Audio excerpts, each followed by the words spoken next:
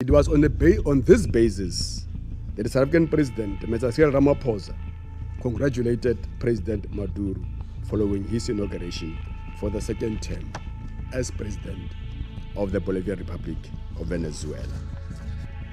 We are therefore deeply concerned by what is a clear attempt in Venezuela to circumvent the country's constitutional legal mechanisms which govern its elections.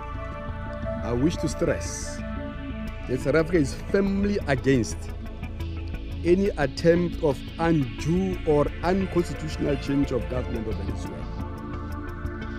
The Security Council should never be an instrument that validates an unconstitutional changes of any government anywhere, anytime.